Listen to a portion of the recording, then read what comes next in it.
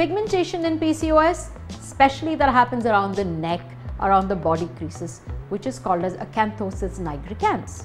But that can also happen on the face.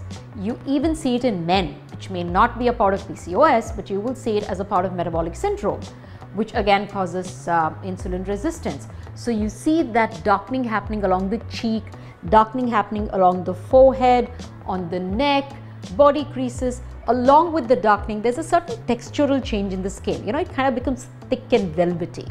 So that is called as Acanthosis nigricans, and most people think it's dirty skin and they rub it and make it worse.